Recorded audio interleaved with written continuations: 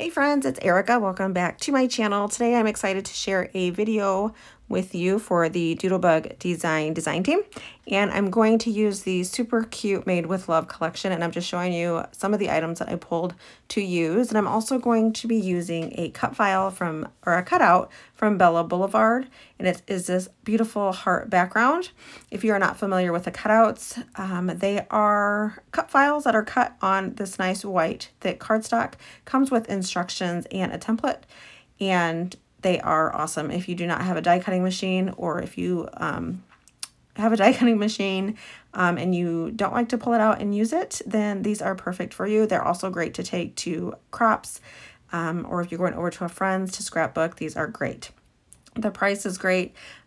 Usually they come, you know, a nice background and some words. There's either 3, 4, or 5 different cut files depending on which one you pick up. So I don't use the template. This is just the way that I've always done cut files. So I just take whatever pattern paper that I'm going to be using and then turn it over, and then turn the cut file over and trace the inside of the cut file or the cutout. And then I just cut it out. And when I cut it out, I make sure to leave a little bit of a border. That way, when you go ahead and stick it down, it will adhere to the back of the cut file. And it's just the perfect fit.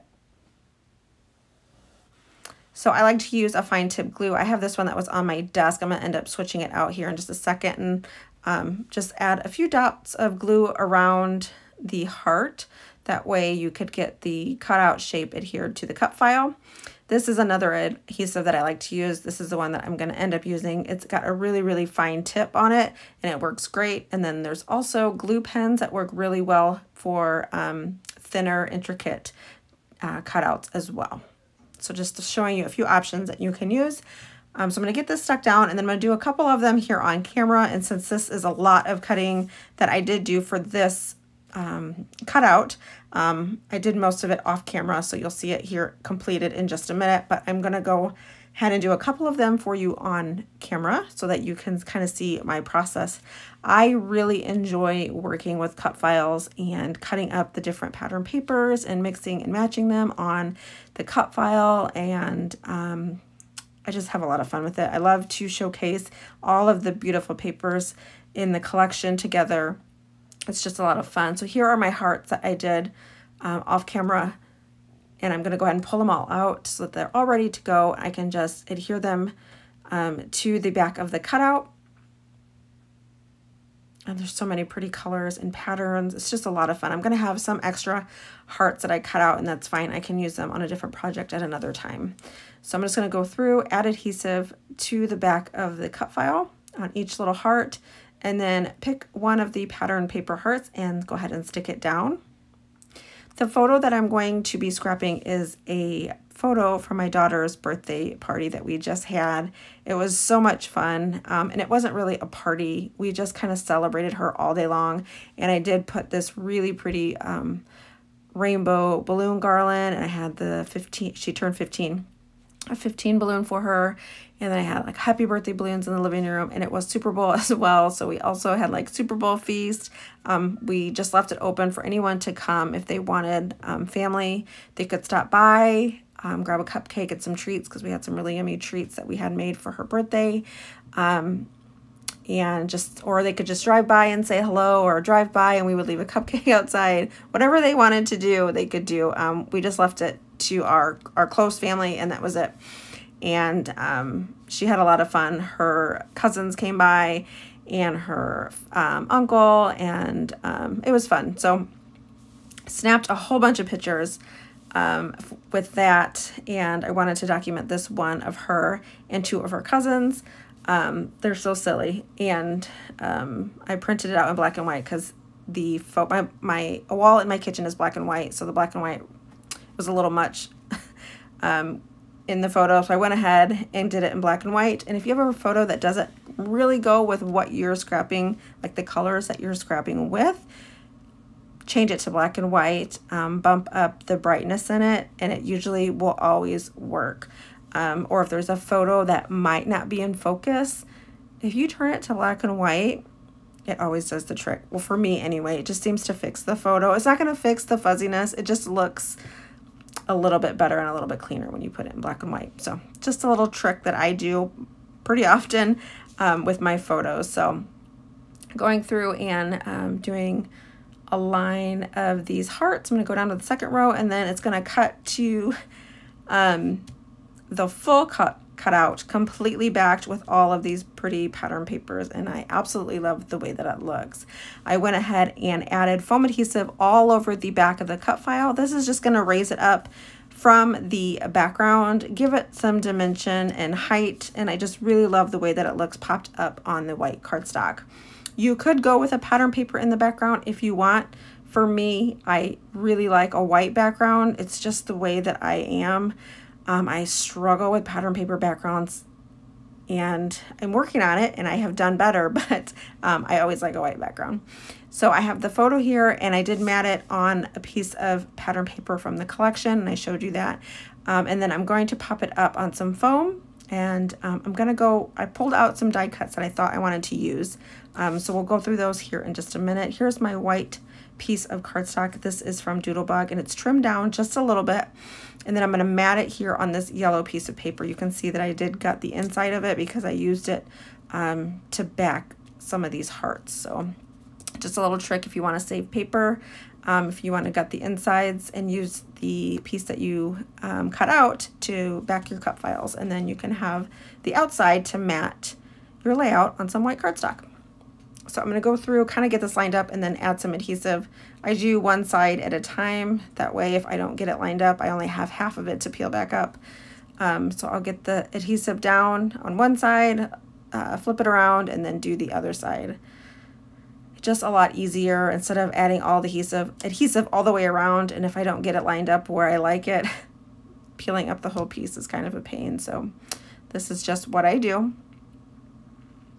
Then I'm going to bring the cut file back, and I'm going to remove adhesive from the center couple squares of foam adhesive. I'm going to remove a little bit of the sticky just by placing my finger over the foam adhesive.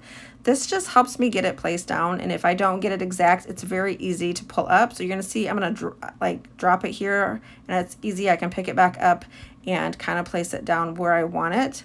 Going to get it positioned, push down really good, and then I'm going to go through and just remove some of the adhesive backings to some of these, just like in the corners and in the middle. It's the way that I scrap it. It just helps things. If I were to remove all of those pieces, it would take forever. One. For two, if I don't get it down exactly where I want it, it's so much easier just to pull up a couple the cut file when it's only got two pieces of foam adhesive backing removed. It's just what I do. So I know that I want this yellow 12 by 12 border. I want to cut some of that up and add it to the back of my photo. I'll do that eventually, but right now I'm just going to kind of fuss with some of these cut files and try to decide where I want to place them. I know the photo will go a little bit towards the bottom, off to the right. It's kind of like my go-to positioning for my photo. I'm not quite sure what die cuts that I want to use and what I want to do for a title, so I'm kind of just placing some different things down and playing around with die cuts, the chit-chat pieces, and then some different odds and ends. Just playing around with the placement. There are some really cute sprinkle shakers in the die cut pack. I know I want to use those. I did pull some cupcakes out that I want to try to use. There were some floral pieces that I had left over from a previous layout, and I thought maybe I would try to use those. Just some different things. I did pull out some of the little word bubbles, and I know for sure that I do want those on the layout as well. So I'm going to go ahead and get this photo stuck down. So I'm going to remove the backing to the foam adhesive and place this down. And then get working on the die cuts and where I want them to go. So I want that cupcake there. That cupcake will eventually go there, but I'm going to pull in the happy die cut, and I'm going to use that for my title, and I'm going to pop it up on some foam adhesive, and I'm going to double up the foam strips. I'm just going to place them along the bottom of the cut file. I have some really thin stripped adhesive from Scrapbook Adhesives by 3L, and it works really nice just to place them along the bottom of this happy die cut. And I'm going to double it up so it gives it nice dimension, and it's a little higher than the dimension from my photo, so the title kind of overlaps the photo at the bottom.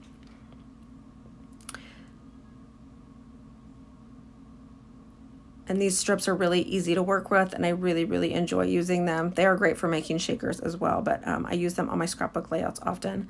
So I'm just gonna pull up one of the strips here, get it positioned where I want it, and then I'll remove the other two sides of adhesive. Now here is that cupcake. I'm also gonna add some foam strips behind this one to pop it up and place it here to the right of my photo. I kept the embellishment light on this layout, and I normally do whenever I have a really colorful background like this, where there's lots of pattern paper going on and lots of color. I try to keep the embellishments light, nothing too crazy. I mean, there's quite a few embellishments going on, but there's nothing too crazy. And it's, again, that's just my style and how I do it. I'm going to add these two cute little shakers to the left of the photo, popped up on some foam adhesive. And then I'm going to add a word bubble that says sprinkled with love there to the left of the shakers. And I just think it looks really cute there. I love all of the color going on in this. I just think it's so much fun. And it's funny because I have a hard time using a pattern paper background for my layout, but I can add all of this color and all of these different patterns as long as they are backed on a cut file. I just can't do it as like one pattern paper as my background. Crazy. But this, all these hearts, it just makes me so happy. And then with it placed on a white background. I know for some, it's hard to place on a white background and they really love the pattern, but for me, this makes me so happy. So I'm just going through and adding in some things. There are some tabs on the 12 by 12 sticker sheet. I did add that little yellow border to the top of my photo and got that stuck down. And then there's the two tabs that I pulled from the 12 by 12 sticker sheet. One says sweet and one says love. And I'm going to add those to the top of my photo. So there's a little yellow detail back there, and then the two tabs, and I just really love the way that it looks. That little yellow just ties in the yellow from the hearts and then from the border of the around the layout. I have this little word sticker that says so happy together that also comes from the 12 by 12 sticker sheet. I'm going to pop that on some foam adhesive and place that underneath the happy.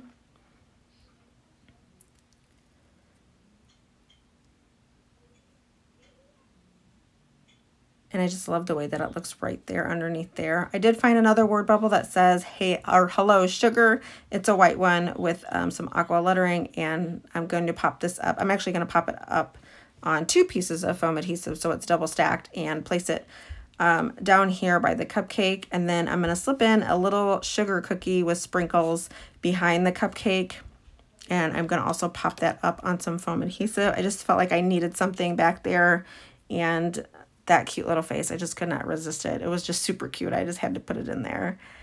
To finish it off, I'm going to pull in some sprinkles and just kind of put a couple of them on the word bubbles and then down on the word strip that says so happy together. This just brings in another texture. I love the enamel dots. I love the feel of them. I love just adding another little detail to my layout. So once I get those done, it is pretty much finished. The last thing I have to do is just add my journaling, and this layout is done. So thank you guys so much for watching. I hope you enjoyed this process video. Make sure to check out the Made with Love collection by Doodlebug Designs, and also check out the cutouts by Bella Blvd. I have some still shots for you down below. Thanks for watching, and I hope you guys all have a great day. I'll see you in my next video. Bye.